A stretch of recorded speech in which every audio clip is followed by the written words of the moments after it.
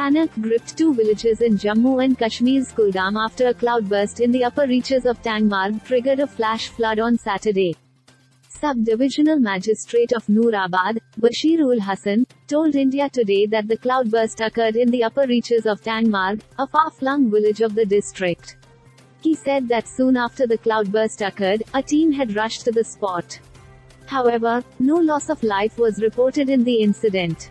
Meanwhile, a local said there was a sudden increase in the discharge of muddy water and it had entered the houses and schools in the villages located downhill.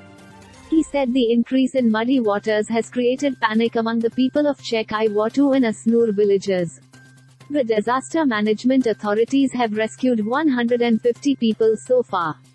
Schools and houses were damaged due to muddy water.